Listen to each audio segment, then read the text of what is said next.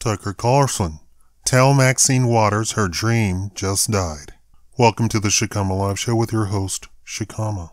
Tucker Carlson, the darling of conservatives on Twitter, reacted to the appointment of Robert Mueller as special counsel in the Trump-Russia investigation.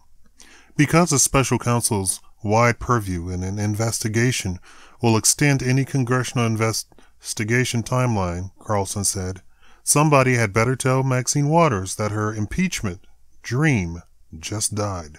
Waters has repeatedly called for Trump to be impeached on several grounds. Carlson said Mueller, a Vietnam vet and Bronze Star recipient who led the Bush FBI, is an adult with nothing to prove. In that way, he said Mueller is unlikely to manufacture a crime if he does not find Trump committed one in order to make himself a name. He added that Democrats have called for a special counsel for months, and their farm team in the media finally got their wish.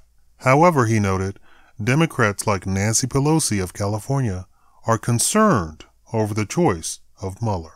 To those Democrats who accuse Trump and his White House of being fascist, Carlson said Mussolini would never have appointed a special counsel.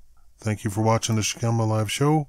Please consider donating just $1 a month to keep this going. None of this is supported by YouTube. All of this is all free and doesn't generate any capital whatsoever. Thank you for watching. I'll be gone next month anyway, so you don't have to worry. Thank you.